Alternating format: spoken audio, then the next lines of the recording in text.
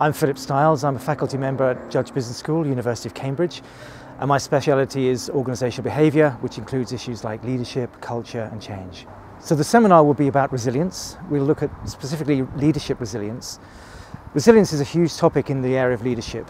In our experience from the research, leadership is about three things. It's about rethinking, it's about relationships, and it's about providing meaning.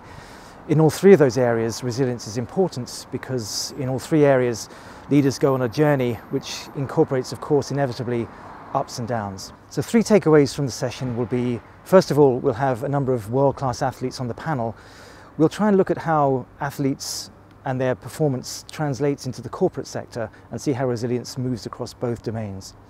Secondly, we'll take a look at individual resilience and see how leaders can build resilience, and we'll see some of the techniques that leaders use to try and instill in themselves resilience. Third, we'll take a look at organisational resilience, and we'll see how organisations can develop a roadmap so that they can instill resilience within the workforce.